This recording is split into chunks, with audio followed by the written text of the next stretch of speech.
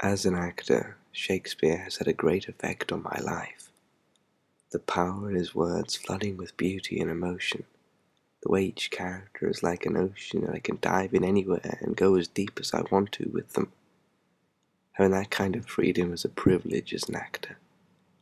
I always assumed that Shakespeare had a big effect on everybody else's life as he did with mine.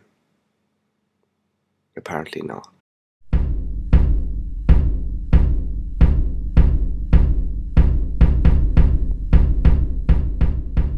So this idea of a Shakespeare experiment just seemed like it would disappear, but we stuck it on Reddit anyway.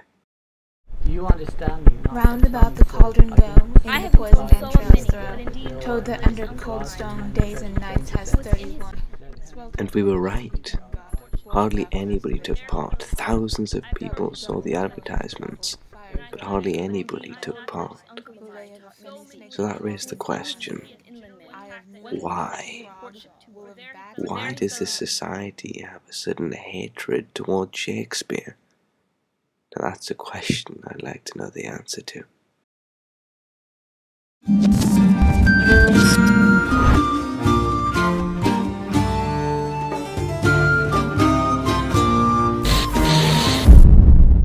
There are so many books and films and websites dedicated to telling you how to speak the words of William Shakespeare. You've got to use iambic pentameter, you've got to use this, and you've got to use that. But one thing I think we can all agree on is the greatest Shakespearean actor of the past 100 years has to be Sir Laurence Olivier. A horse! My kingdom for a horse! And all he does is speak the words as if he were thinking them. Simple enough. Apparently not, as the words are the #1 reason people are put off from Shakespeare.